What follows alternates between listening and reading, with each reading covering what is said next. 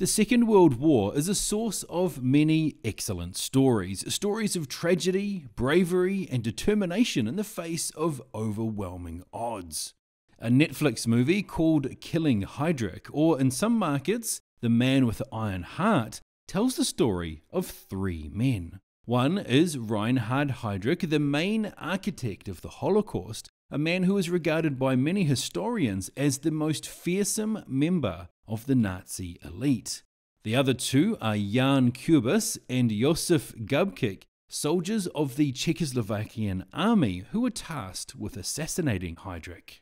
The movie stars Jason Clarke, Jack O'Connell, and my secret crush, Rosamund Pike. The first half focuses mainly on Heydrich and his rise to power, and in the second half we meet the assassins and their crew and follow them as they plan and execute their mission.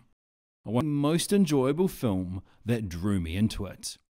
Another thing I liked, and this is very much a personal preference, is that this is full of British, American, and Australian actors, and with the exception of the Czech characters, they speak in a neutral accent.